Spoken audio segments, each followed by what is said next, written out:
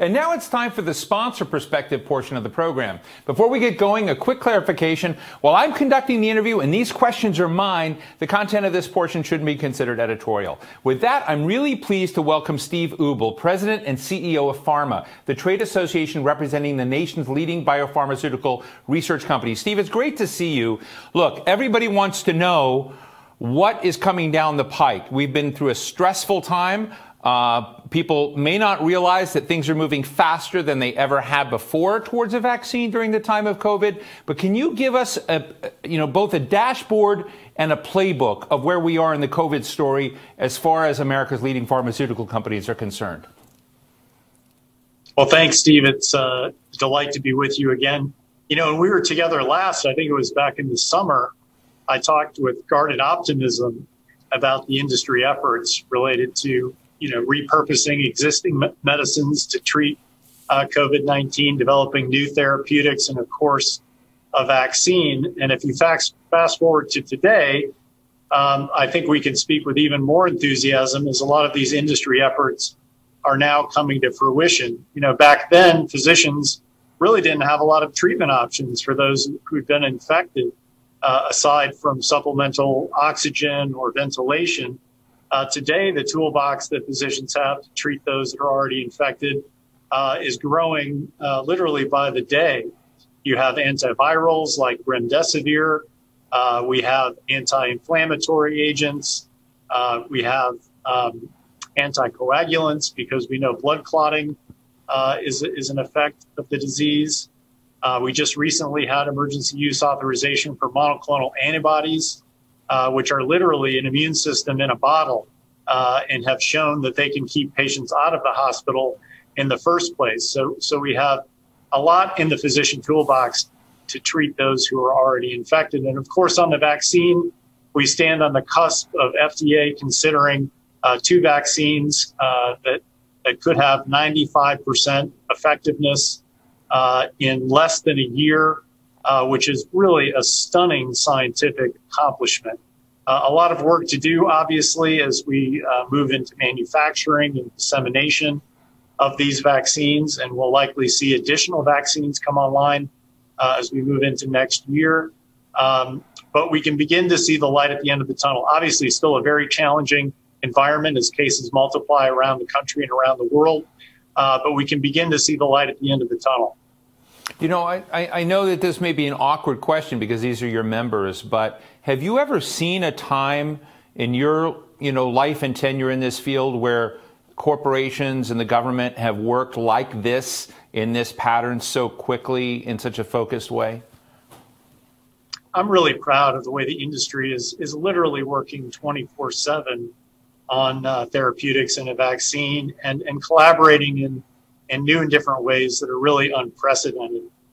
We've had a terrific collaboration with the government, both with the FDA, NIH, and other stakeholders. Companies are sharing information in real time. They've developed master clinical trial protocols so that we don't have to have separate individual trials. We're sharing patient-level information that we might typically share on clinicaltrials.gov that might have a substantial lag associated with it. We're sharing patient-level data in real time from these clinical trials, and even manufacturing capacity. We have a situation where one of our member companies has said, if there's an approved therapeutic or vaccine, I will donate excess manufacturing capacity to manufacture a product that a competitor of mine might get approved. So I think it really is unprecedented, and a lot of these lessons learned, I think, will be brought to bear on future research of other diseases. Look, like any crisis that hits this country, whether it's a financial crisis as we saw in 2008, 2009, or a pandemic, the hardest hit communities in this country are the ones without the resources and networks that the wealthiest folks have. And those are often communities of color. And so I guess my question to you is, there's also some trust deficit in these various communities. So as you approach it and think about things from clinical trials to health equity to getting, trust in these communities of vaccines, what are some of the steps you're putting in place to address those quadrants of our equation in the country? Yeah, Steve, you're so right. I mean, COVID-19 has really laid bare a lot of the health inequities that plague our health system and our society. And we know as an industry, we have work to do to build trust in Black and brown communities and to serve those communities better. You know, recently PhRMA released historic new principles around improving and enhancing diversity in clinical trials. Really, it's a playbook. It's best practices for how to do outreach in these communities and how to improve recruitment and retention and enrollment in clinical trials. And the good news is, if you look at the COVID trials that have been conducted, you know, Pfizer and Moderna, for example, they've done a very good job of reaching out into communities of color and making sure that their clinical trials are diverse. So Moderna, for example, I believe had 11,000 diverse individuals in their clinical trial, which is about 37 to 40%, I believe, of their trial population. That's roughly parallel to the diverse population as a whole. And Pfizer had similar composition of its clinical trials. So that gives us momentum to build on. But there are clearly gaps that still need to be addressed. I'll give you one example. If you look at type 2 diabetes, we know that Asians, Blacks, and Latinos are overrepresented in that disease area. They represent about 35% of the disease population in the US. But if you look at the clinical trials, only about 20% of clinical trials have been studied in those three populations. So about 4 medicines of all the medicines in the type 2 class have been tested in those key populations. So we know there are gaps. Cancer is another example where Hispanics chronically underrepresented represent about 2.5% of clinical trial participants and about 11% of the US population as a whole. So at PhRMA, we're looking to really close those gaps and are examining not only our principles, which lay out best practices, but really going out into the community and listening to those that have reservations about participating in clinical trials and rebuilding that trust. Stephen, I want to get into the incoming Biden administration in a moment, but before I do that, I know you've been dealing with government officials to sort of think about what does the rollout of this vaccine look like, which is going to be a mammoth communications responsibility to lots of different parts of American society, really the global society, if you will. But, you know, in thinking about how you communicate, what's rolling out, how we deal with this, has anyone, are you part of those conversations and looking at what the communication is? Do you feel that that's a robust enough conversation? Do you have confidence that that rollout in communications is going to get the investment it needs to get it right?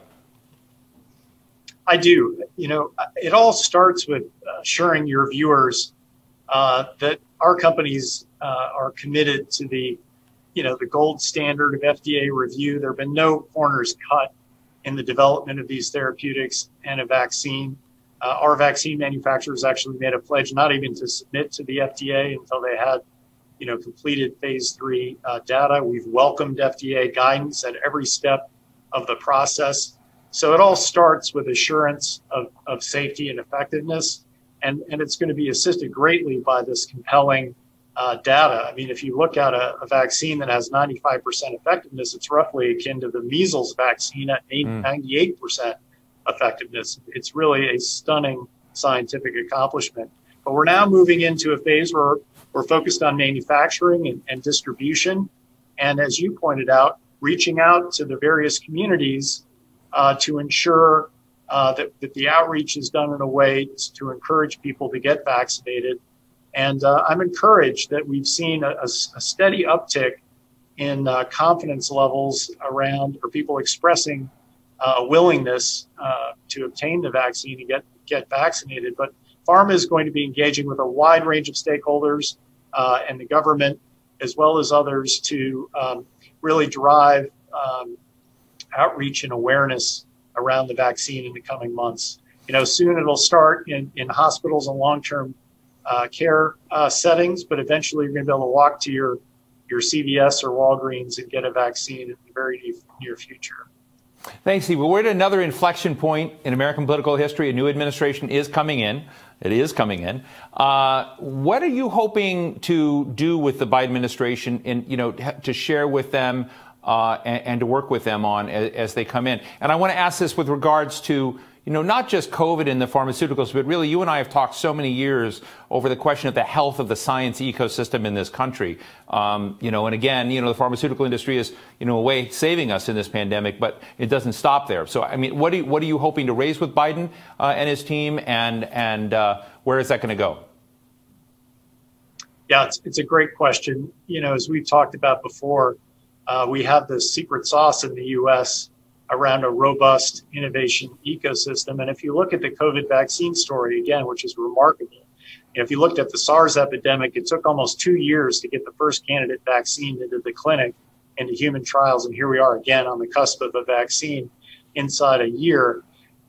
That shows what a robust private sector biopharmaceutical industry can produce if we continue to nurture the policy environment and the innovation ecosystem that led to its creation. It literally took decades of investment in research and technology to enable the industry to move as quickly as it has on the COVID front.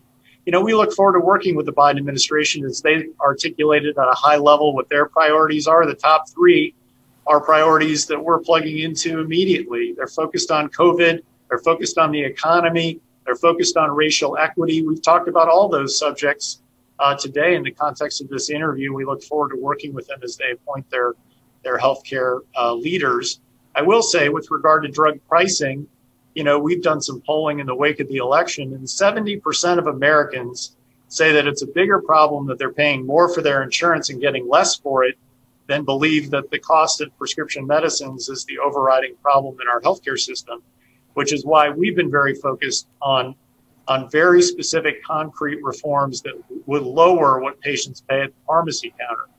And we're going to continue to engage policymakers on a bipartisan basis to move in that direction. So things like capping out-of-pocket costs in the Medicare program, lowering cost sharing, spreading the cost burden throughout the calendar year so people don't have issues at the beginning of the year before they meet their deductible, sharing rebates and discounts with patients at the pharmacy counter.